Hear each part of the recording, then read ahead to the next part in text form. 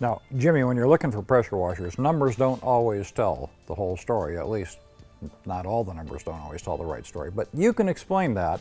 I know I've seen all kinds of things on the shelves in terms of how much PSI one has versus another, and what's that all about? Just explain that for us. When you're talking about the consumer-based pressure washer, the homeowner pressure washer, in electrics, the numbers jump all over the place, and they have for years. And everybody always tends to gravitate towards the higher PSI. And Bigger is better, that's the thought, yeah, right. And it's mostly marketing for the manufacturers. You really want to look at two numbers, the pressure and the volume, the GPMs. Right. I want those to be as high as possible, but if I was to have to trade one over the other, I would trade pressure for volume. I want GPM to be the highest I can get on the model I'm looking at. So I would much rather have a 1500 PSI at 1.9 gallon a minute pressure washer per se than a 2000 PSI at 1.3.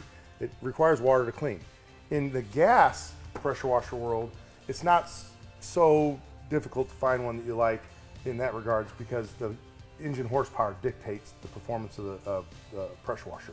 So typically a 5.5 horsepower gas pressure washer has the same performance brand for brand. But if you see one over another that jumps all of a sudden in pressure, then you want to look at that GPM, and I'll bet you they sacrifice GPM to get the pressure number higher to try to sell more pressure washers. So just to be careful, and when you're shopping pressure washers, higher volume is more important than higher pressure.